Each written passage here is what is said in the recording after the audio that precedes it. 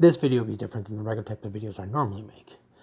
Today I'm going to do a review of the book Queen's Shadow, written by E.K. Johnston, who also authored the Star Wars book about Ahsoka Tano.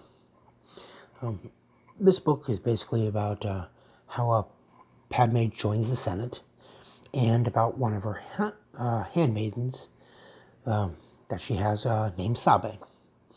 Now, I'm going to try avoiding most spoilers, give a little bit of background and what I enjoyed about it and what I think about the book.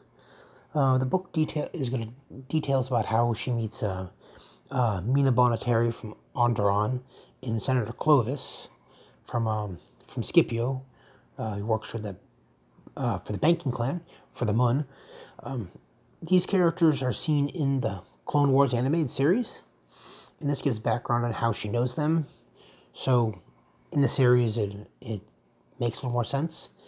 There is a difference in the story here than what was outlined in Clone Wars, or at least a line in Clone Wars. There's an implication that she's known Mina Bonateri since she was young, but here she first meets Mina Bonateri when she first goes to Senate. So it could be interpreted that it's more of a, young in nature, young in spirit when she's new to the job.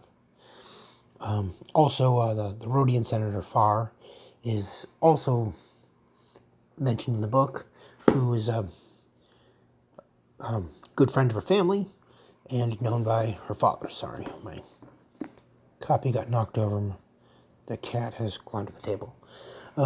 Another thing about the book details how she makes her alliances and becomes friends with both Bail Organa and Mon Mothma, who we have seen in both Attack of the Clones and in Revenge of the Sith, how she knows them and how they get along in their first meeting and their interactions. The book has a nice style. It'll focus on either first a chapter about Padme and how she's doing, and then the chapters will go on to focus about Sabe from another point of view. And Sabe is one of her handmaidens that we see in Phantom Menace, and Sabe continues to help Amidala later on through the storyline. There are 5 different sections in the book, each one with a set of chapters detailing a set of events for important story resolutions and certain facts. So you would have the first chapter about how she gets to the Senate and her first interactions, and about settling in. And then there's a section about some of the things she accomplishes and the goals and how she goes about her things. Again, I don't want to give a spoiler, so I'm trying to avoid those kind of details.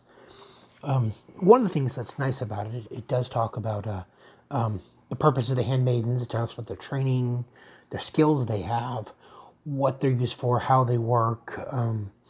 It gives detailed background of what their qualifications are and what each and everyone's purpose is. And there's a good breakdown about a lot of the outfits she wears. There's a lot of details, and as anybody who's familiar with the prequels, Padme wears a lot of outfits. But the book explains on what their functions are, talks about the various protections inside them, and how the outfits are all specially tailored in what they're for. For the Naboo, ornamentation, as you can see, ornamentation and decorations are extremely important. They are an artistic culture, and everything they do is artistic. So the expression of the outfits and everything is inherently with their culture. And there's also that. And there is some background in the new canon of how Naboo is. Like I said, it talks about how they are a culture.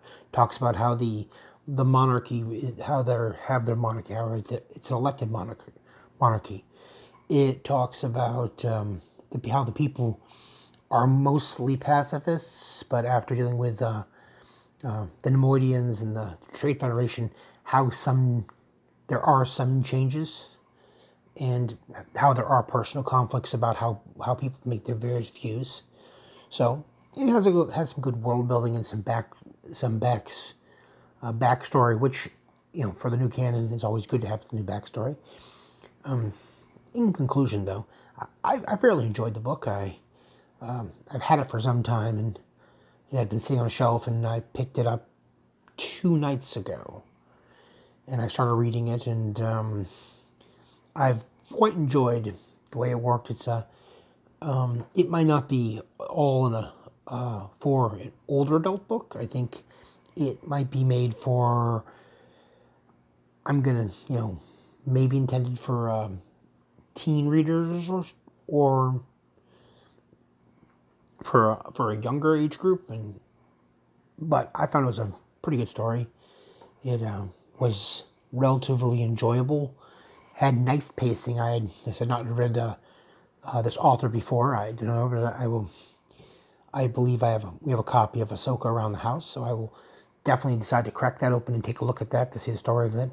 And it's nice to have a good retreat back to Padme, and we get a feeling of the character, and it goes to highlight of what a solid character she was, and how she was very strong, independent, and fairly well-rounded. It talks about her traits, her strong traits, and it does highlight a few of her flaws.